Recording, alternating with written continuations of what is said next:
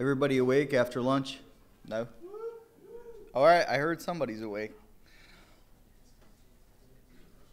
All right, let me start my presentation now. It's called What'd You Say? Smartphone. I'm going to strike out the ass there. That was just for a little bit of humor. Maybe wake you guys up too. All right, who am I? My name is Frank. Some of you probably know me or don't know me from last year or previous events around the Charleston area. Charleston ISSA, spoke there a couple times. Live in the Columbia area. Currently work for Qualys. Qualys is a sponsor of BSides, a lot of other security events, do a lot of good community support, hacker support, research support. So I encourage everybody to check out the company and what we do. I'm currently the director of web app security, so basically my entire life lives breaking people's web apps or trying to protect them, or both. So for work, obviously I do some security research, mostly web-based vulnerabilities and those kind of things. I'm into basically all geeky, nerdy things, IT.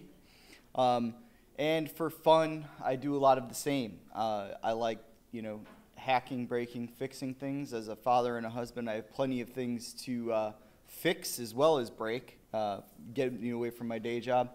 Like security research, of course, I perform it almost all the time. And as with anything else, you're doing something you love and that's your job. It helps and helps you excel as well. I do like motorcycles, fishing, and anything that gets me outside. So if you saw my talk from last year, it was called Social Insecurity.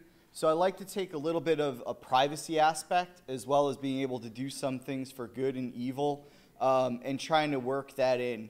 Now, it is coming soon. We have it on the archive list here.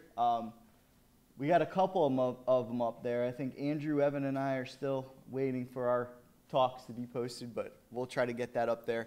But the talk I did last year centered around geolocation of anything social. So it was using social media and things like that, and then using geolocation to aggregate those sources to be able to see, highlight on a map a specific area, and be able to look at all tweets, Facebook posts, Foursquare check-ins, anything like that from anywhere in a specific source. And again, I demonstrated how people can use that for things that are good as well as evil tactics.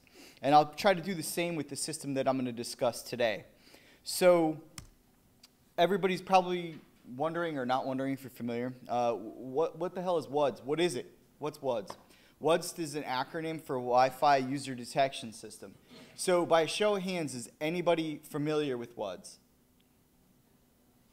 Two people? Okay. So what we'll do here is we'll start with a little bit of history. First off, my slides are not as amazing and as exciting and collage as Jason's or some other speakers, but I will do most of my talking. I have a short slot here, so I've cut my slides in half. So I'm going to make a lot of assumptions about wireless and 802.11 knowledge, and if I make those assumptions incorrectly, feel free to catch up with me after the talk. So we'll start with some WUDS history. Basically, I'm going to give you a little background of how this idea developed and how it became, from a conception to an idea to an actual program. And what the best part about this is it all started at BSides. So it all started in an arena just like this and in a room just like this. Of course, it involved zombies, right? Zombies are cool. Was anybody here at BSides Augusta? Okay, so does anybody recall Tim Fowler's talk when zombies attacked the airwaves? All right, so basically how this whole idea of WUDS was born was Tim gave a talk about a zombie apocalypse and being able to use the airwaves to track zombie populations, to be able to send emergency messages, to do a lot of different capabilities using wireless and cellular data that is publicly available that's out there. Broad spectrum, anything, I think it was 2.4 and above, that he was being able to use that stuff. Now, I encourage everybody to take a look at when zombies take to the airwaves. This was probably one of my most favorite B-Sides talks in the last couple years. It is a long talk. It's going on. It's a pretty long talk, but the content's definitely worth it. So be patient. So what happened was it started with zombies, and it evolved to a more descriptive zombie. So Ryan Wilson was sitting next to Tim Tomes. Is anyone here familiar with Tim? All right, great. So Tim Tomes lives up in the upstate. Landmaster 53 is he's better known. Ryan came up with the idea, sitting next to Tim, and said, hey, why don't we come up with something using the same kind of technology that the zombie airwaves talk was talking about, but let's try to use it for detection in perimeters. And Tim said, well, that's a great idea. I'm going to look into that, and kind of WUDS is born. WUDS was born, but reborn from a great idea. Awakened from the dead, of course, using zombies. And zombies is going to be my theme for a little bit here. So essentially what I'm going to show you is how to just use a normal Raspberry Pi, a wireless card, and any smartphone. And from there, you're going to be able to easily build anything from a burglar alarm for your home or proximity anywhere you want it. You can make it into intrusion detection, and not like a standard IDS signature that you'd think of from an IDS box, but more of a physical proximity detection. We're going to be able to do automatic notification right out of the box, and that will be sending you SMS, emails, however you want to receive these alerts. And you can also automate things with this. So you can automate anything from machine guns to cameras to anything that you could think of in order to use the detection. And with my talks, I try to stay on the theme of good and bad. So last year, again, I talked about how to use geolocation and social media for good and bad. And this year, we're going to do the same for this. So we're going to get into a couple texty slides for a little bit, and then we'll get back into some pictures and then back some more text. So we'll try to break it up for you. So let's look at the approach. So the approach basically is Wi-Fi probe requests, right? So it's a great source of information, again, that you can read from personal electronic devices. Everybody that I know carries some kind of mobile phone that has Wi-Fi on it. You know, anything from your generic phone that you get from Walmart, you know, even a lot of prepaid phones and those kind of things will have Wi-Fi capabilities. When a Wi-Fi, this is a very important thing to mention here. When a Wi-Fi connected device travels out of a range of a connected AP, the device automatically sends probe requests looking for APs that it was previously connected to. So what does that give us, right? So the minute you walk away from your home and say that, you know, maybe you named your home network your last name, family network or whatever, as soon as you leave there and you go into a public place, you're automatically sending probes out from your Wi-Fi device looking for those APs that you were previously connected to. Now, that information is public. There's companies out there that are commercially selling systems like this. So if anyone's familiar with Euclid, they are a system out there, and they publicly sell solutions that monitor people walking in and out of any environment, office environment, retail environment, etc. Tells you how many times these people have returned, their frequency of visitation, and they're aggregating that data on you. You are giving them that data publicly. This is all legal. That's exactly what they're doing. So they're telling you, hey, customer A comes in here once a week. I know because I have their MAC address, I have their networks, it's a unique identifier for their device that they're coming in and out of your establishment or your work or your home. So the application of this technology basically from a physical context is fairly simple. Using a whitelist, so we have, imagine a text file or a config file with whitelists of MAC addresses that should be within your proximity. So I know that in my house I have 5 or 10 MAC addresses that I trust that are okay to be in my house. Now, if anything does not fall within that whitelist and falls within my range that I'm detecting with my wireless card, it's going to automatically send me alert. And again, with tuning, this creates a circular barrier, and anytime anyone crosses that barrier, it's going to send me an alert or shoot them dead on my door or whatever I feel like doing. Okay, so possibilities to this are kind of endless. So after the presentation, think about what I'm going to show you, and after I'm done, I'm going to ask a question, and whoever can come up with the best use case that I like the best, is totally non-scientific method, I'm going to give away an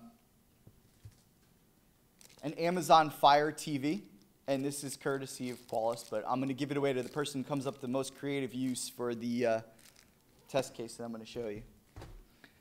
So how to go about this? How to approach this? Well, Python. Of course we'll use Python. Why will we use Python? Because it's probably one of the only languages that I can write. And so I didn't write this. Tim wrote almost all of this. I will come straight out and give Tim all of the credit. But when it comes down to editing the core or doing anything in Python, it's one of the only languages that I can use that's not web-based, or I'm not a really good developer, so that's what I use. I'm not saying that good developers don't use Python. I'm just saying I use it for automation, and I use it frequently, so it's easy for me to understand. So I'm glad that Tim decided to do that. Anyone wants the source code to this? Tim wrote it. You can get it here. I'll make my presentation available. Everyone will have it. You can see, or you can't, it's kind of small. But basically, you have his repository here. You get the prerequisites. It's a fairly easy install if anybody's halfway proficient with any Linux environment or familiar with using any Raspberry Pi device. It does not require a webcam, so on Linux it probably will work. So that's the go start.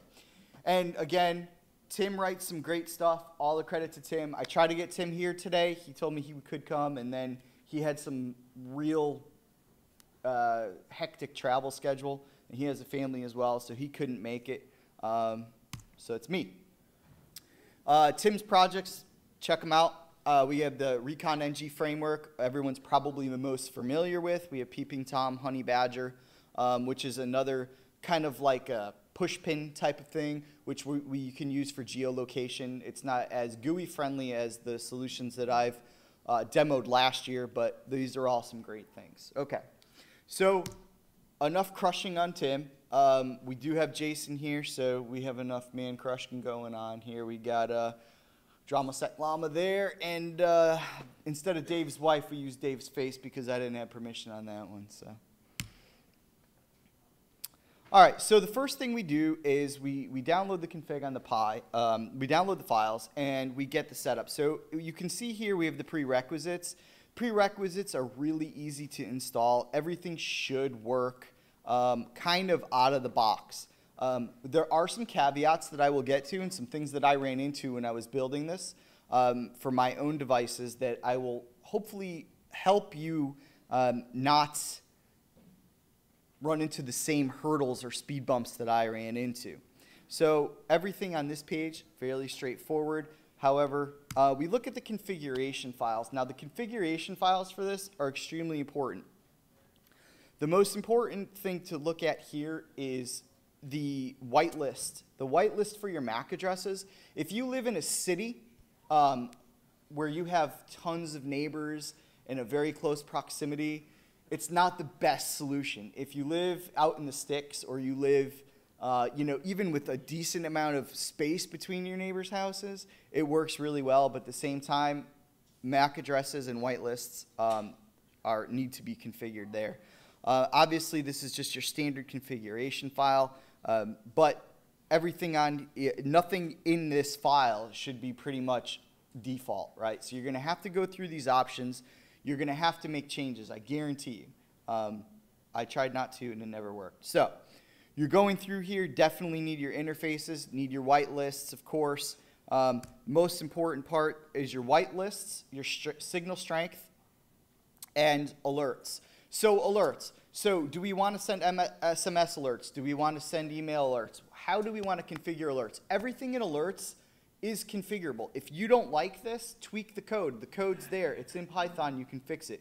Anything that you want to say, if you want it to show up differently, if you want it to automatically generate something different, if you don't want an SMS, if you want additional information, all of that stuff is there.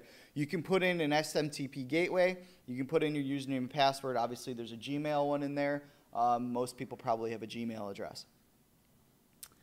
Pushover. So Pushover is an app that you can get for your smartphone. It has an API. You can automatically use this to configure your alert system and get your flows directly into your smartphone to be able to pull that information in as well. There's probably a whole lot more API value with Pushover. I just didn't get that far, so I'll be honest. So here's a picture of my setup. It's fairly basic. My desk is a little bit messy. So you'll see two things here of interest. One thing of interest to note is that you see a USB hub connected to the Raspberry Pi. Using this system, I highly recommend not using two different wireless cards, one to get out to your gateway and one for your proximity. It can be done. It proves difficult. I recommend using a hard-cabled Ethernet connection, and then obviously maybe an alpha card or something similar for your monitoring signal. Now, one other thing to note here is you'll see two antennas there. So the first antenna is the shorter stock antenna that comes with the alpha, and that antenna actually works quite well and is plenty strong. If you live somewhere pretty remote, you can use the additional antenna setup. If you live in a city where you need to pull in that band from additional distances, it can work. If you live in a city, obviously don't use it. I live in a suburb area, and this smaller was just fine, actually, for this setup. So what it looks like, again, if you're familiar with Tim, some of this content is his, and he knows I'm doing this, so we're good. But we have real quick, right? We set our circle limit. We set how far we want the signal to go. Whitelisted devices within your house, your driveway. Your neighbors, if they're close enough, you can whitelist them. If not, you can maybe know when they cross the perimeter. Getting that circle there correct is very important, because if anyone crosses that circle, that's the threshold that's going to send it off. Again, 50 cal machine gun, just a trail cam, or just a text message. Really up to you what you do with it. Is everybody thinking because they want the Amazon Fire TV? No? But we'll try. All right. How can you use this for good? How can you use this for bad? Well, let's start with the good. Everyone carries a mobile phone, including criminals. Criminals will probably not turn off their Wi-Fi if they're breaking into your house. They may, but they probably won't. Same thing that was assumed by zombie attacks. And from the zombie airwaves talk, you saw that the assumption was that the zombies were dead people, and therefore their phones were still on them, and so the zombie apocalypse. I read a good tweet the other day, totally off topic here, from a mortician who said he just ties all dead people's shoelaces together before he puts them in the ground, so that way if there is ever a zombie apocalypse, it'll be fairly hilarious. So if you don't have a mortician that ties the dead people's shoelaces together before they're buried, maybe you need something like this. So alerts, fairly self-explanatory. Okay, in addition to alerting on the presence there, WUDS logs timestamps and probe packet request data. Do you remember what I said was included in that probe packet request data? Yeah, so we can take the MAC address, we can look at these SSIDs, we can say, hey, this person committing this crime was connected to this Wi-Fi at this time. Here's their MAC address. Okay, we use something like Wiggle. Oh, look where this SSID is. There's no saying you weren't there. You will get prosecuted. You will lose. The cops will win. Okay, that's how we can use it for good. Notifications. Maybe somebody is babysitting, home alone at your house. You tell the babysitter, No having your boyfriend over. Well, all of a sudden, you know your kid's bedtime's at 9 o'clock. Well, 9:25 rolls around, and the babysitter's boyfriend happens to walk through your property line or the circle that you set for your proximity, automatically alerting you via text, hey, this person's MAC address has crossed over. This is the name of the device. This is the APs they were connected to. You know the guy's name or last name, or you may not. You may say, hey, who's this strange person on my property 20 minutes after my kids are in bed? Babysitter's being naughty. You can snap pictures automatically. You can have the guy shot on your step, however you want to use it. So, machine guns, alerts while committing crimes. Privacy invasion? Yes. Is it legal? Yes. That information you're giving out to everybody every time that you walk anywhere with your wireless device.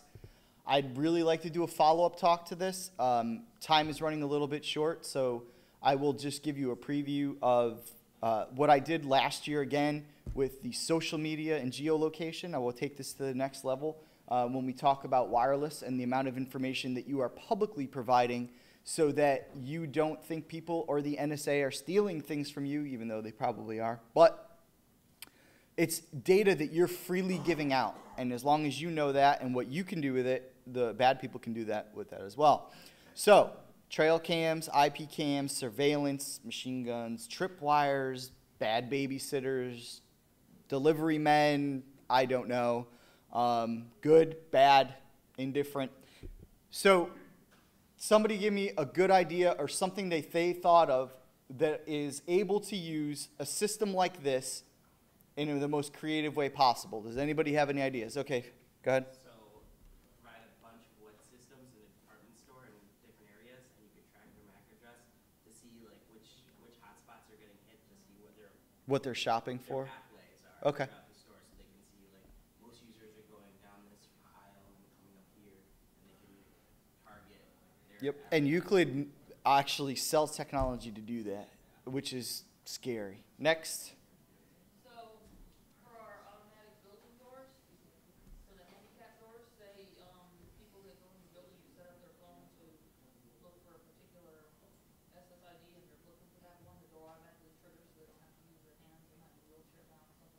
Okay, that's good.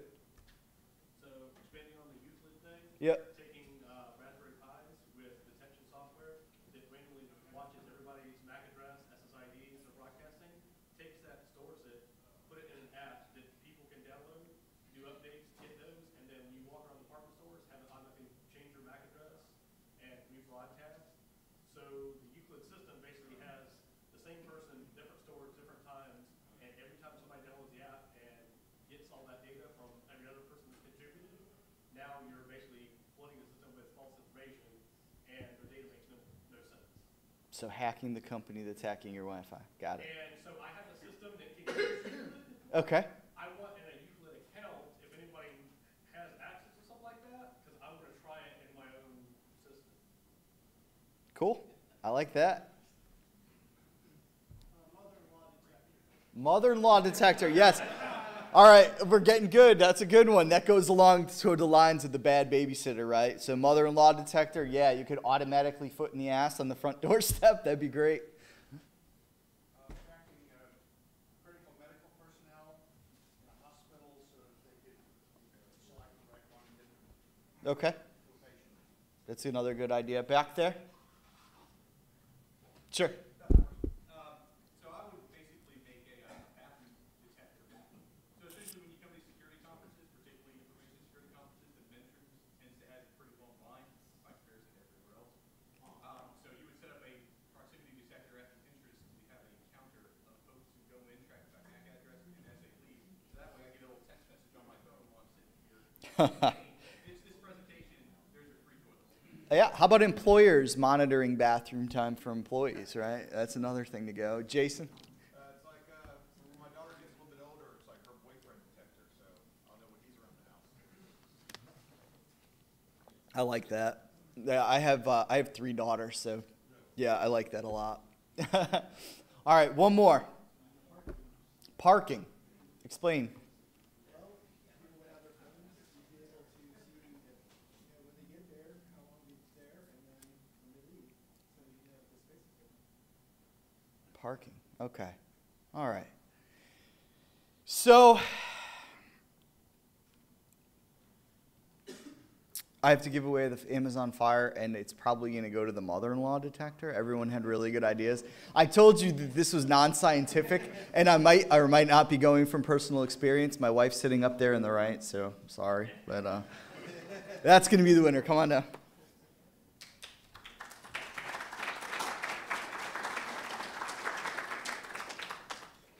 Hey, last connected at Staples hotspot. Well, who is this? Well, this just happened to be a delivery person. Good to know.